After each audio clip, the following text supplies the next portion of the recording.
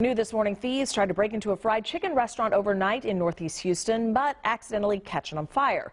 Our Brandon Walker is live at the Louisiana Chicken restaurant off Homestead with what went wrong.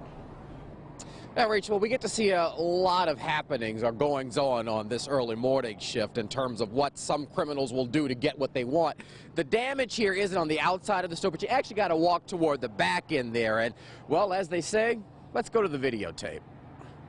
Maybe you can say they came determined, using a blowtorch to get their golden nuggets in the form of golden fried chicken. Take a look at the surveillance video. Two men walk up to the store. They use their blowtorch. The problem? The building begins to smoke. Firefighters were called to the scene to respond to that. It's unclear whether anything was stolen. Inside the restaurant, you can get a look at the damage done. Go back to the videotape. It appears that smoke scared off the crooks.